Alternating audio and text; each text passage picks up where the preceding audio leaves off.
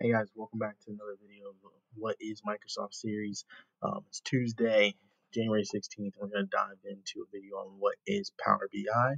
We're going to go into a brief overview of the Power BI service as a whole, what it is, some different features the platform has, who should use it, and why it fits in almost every part of your business, ecosystems, and different organizations, and also how you can train on it, some different certifications, etc.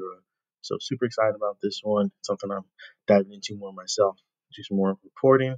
For those that have done Tableau, QlikView, data, Excel, anything like that, this should look very familiar, or it's just Microsoft's version. So let's dive in. See you guys on the other side.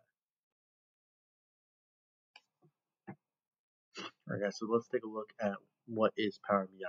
So Power BI is a collection of services, apps, and connectors that can turn your unrelated data into great visualizations. It can take Excel, SQL databases. It can take external applications through API. It can take all kinds of data that's unstructured and turn into great visualizations that your business units and departments can actually take actions on and see insights into. So what is it comprised of? It includes Power BI Desktop, which is a full service where you can not only build reports, but you can actually build out your connectors and you can integrate your different data sources. It includes the actual Power BI services, which is a web app version, the same tools. There's a few different feature sets that you don't get in the web app that you actually have to use the desktop for. And there's desktop applications for both Windows, iOS, and Mac OS. And then there's the Power BI mobile app, which allows you to see the visualizations, reports, etc. So you can actually do some administration as well if you need to do the administrative backend. And then there's two other feature sets that don't get talked about often enough, I think, which is the Power BI Report Builder, which is how you can actually build the paginated reports, which we'll do a brief walkthrough on. And then there's also Power BI Report Server. So you actually take the Power BI desktop reports you create and you can actually publish them on premise. So a lot of customers that I've seen have actually found that very useful because they have some very high classified data that they don't want to put up and don't trust the cloud for yet. Like maybe their cloud securities, their M365 security is not where they think it should be. So they only trust that behind their firewalls and their internal networks. So it's super awesome. If you guys want to be on that, leave a comment below. I can actually dive into the report server a bit more. But I think it's a really cool feature that's not well heard of. It actually shocks a lot of customers when I start talking about it.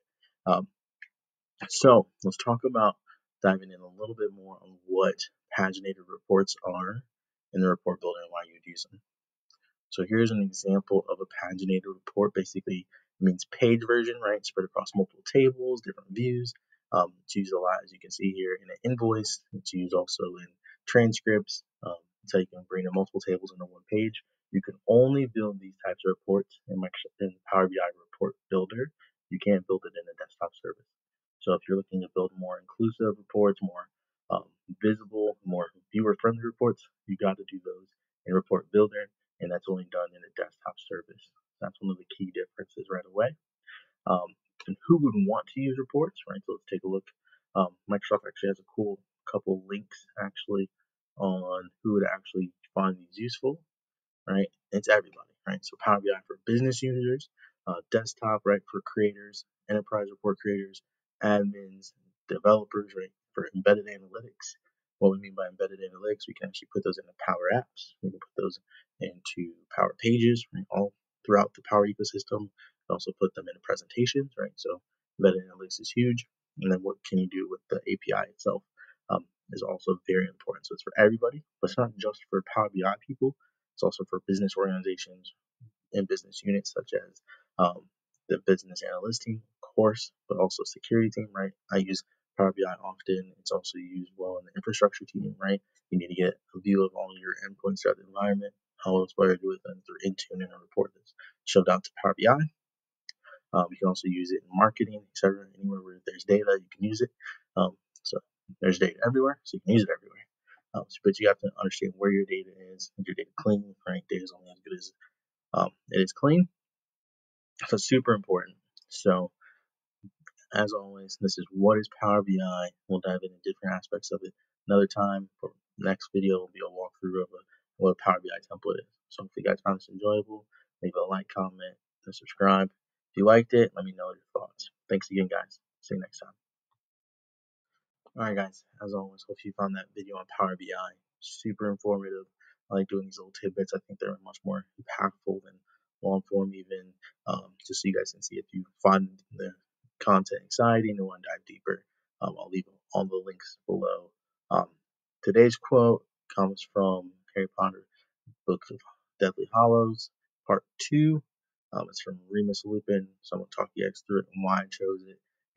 It's the quality of one's convictions that determines success, not the numbers of followers. I think it's super powerful in today's world, not only um, in content creation, but throughout just normal life, right? It's not about how many people believe in you, as long as you believe in your own convictions, right? So it's not about the amount of people, it's what the quality, right?